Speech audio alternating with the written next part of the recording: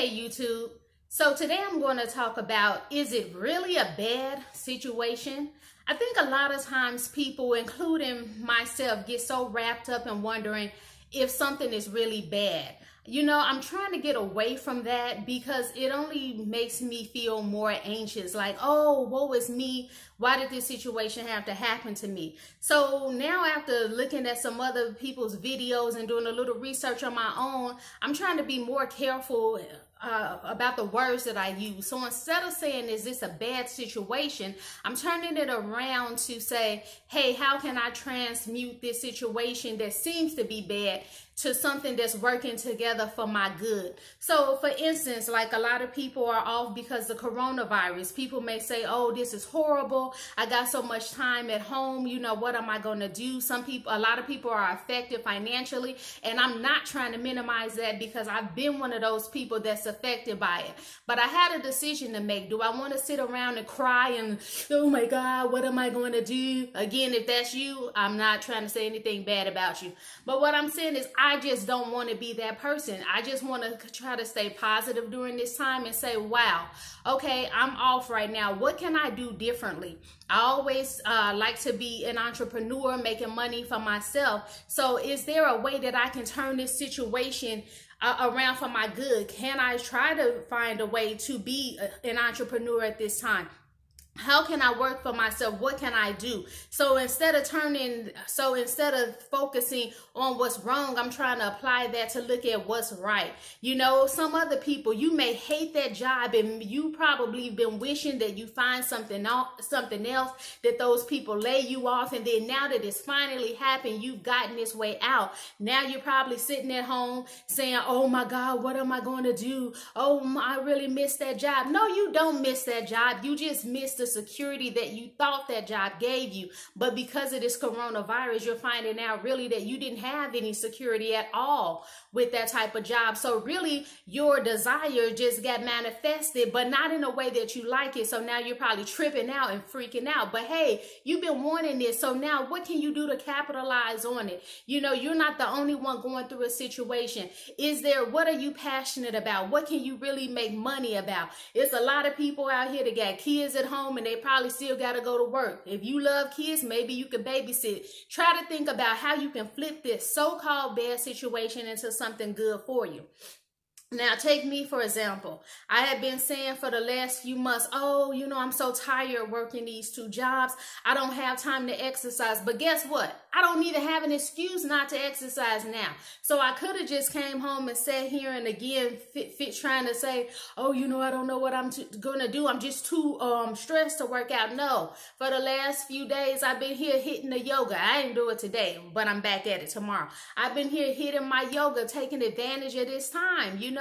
I'm not gonna sit back and trip and wonder about this bill and that bill. I got my scriptures for that. I got positive affirmations for that, and I got me a song, Money Coming to Me, something like that. I should have remembered that lady's name, but that is my song right now, helping me get through, or at least one of the things. So yeah, I'm just trying to focus on, you know, my health, or building up my immune system, things like that that's want to prosper me. Because for me, and for a lot of us, that this is a season, a new season, and no, this new season didn't usher in the way we expected it, quite unexpected. But how can you make the most of it?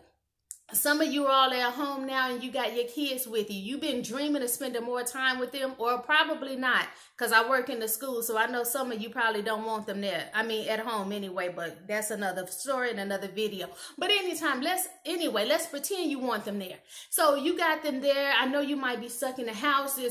Bring out the old board games. It's other ways that you can turn that so-called negative situation into positive. You know, teaching your kids, you know, things, how to count money, you know, how to budget, because I'm telling you, they're not learning it in school. So these are the ways that you can transform your kids' lives. You know, some of you are artists and you probably haven't pulled out that guitar or that bass in a long time. Here is your chance. You can write about what you're going through right now and make a hit song if you're also a songwriter. You know, some of you haven't pulled out your paintbrushes. You haven't tried to submit that short story or that novel that you've written. Brittany, this is your time. This is that new season for you. Bad situation, what? No, it's a time that we can turn around things. Again, this is not to minimize the problems, but since you are at home, you might as well do something. Just like I was thinking, oh, what can I do? Not in an anxious way, but just sitting down to figure out a plan, because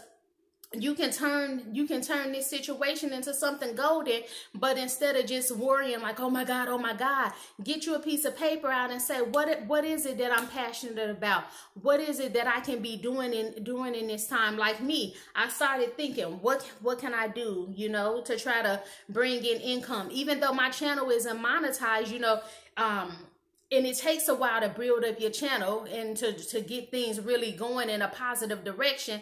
And one thing I thought about is like, wow, because of my busy schedule of working 2 jobs, I haven't been here on YouTube. So let me go back on YouTube. Now, true enough, I haven't made any money for this channel, except for shout out to the lady, you know who you are, who gave me a donation, I believe like a week ago. But that was my first and only donation. So very thankful to you. Thank you.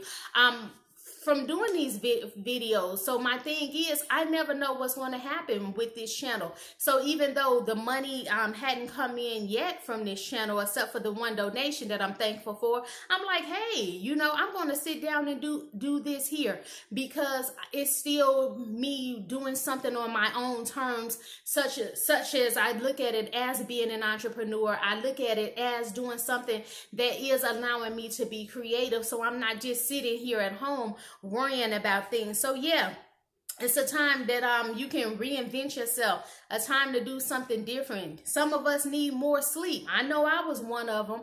I was used to having my own schedule. Then I end up going back to work, and then my whole schedule got knocked off. So it was like being sleepy all the time, even after months and months of getting up at a certain time, still sleepy. So now I'm, back to sleeping longer, doing more things that I like to do, catching up on a lot of Netflix shows.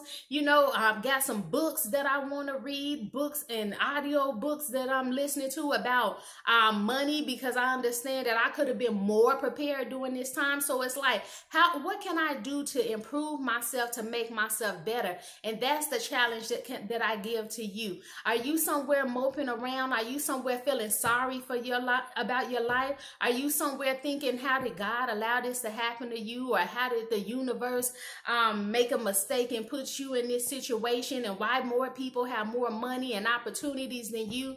I'm telling you, no, you have to transform your way of thinking. It's all about the way we think contributes to how we feel, and then that also contributes to our behavior. So that's why I encourage you to think about this as a new season, that you are a new creation with the opportunity set before you. How do you want to use these opportunities? Some people, we feel like situations, we call them bad, and we may say somebody left you. Instead of thinking about, being so upset is, why did this person leave me? What's the matter with me? No, it's not always about that something's wrong with you. I mean, there are some of us that's a little bit crazy, disturbed, so it might be you. But let's just pretend you're one of the sane people. Okay, so let's say you're sane. All right, so the problem's not you.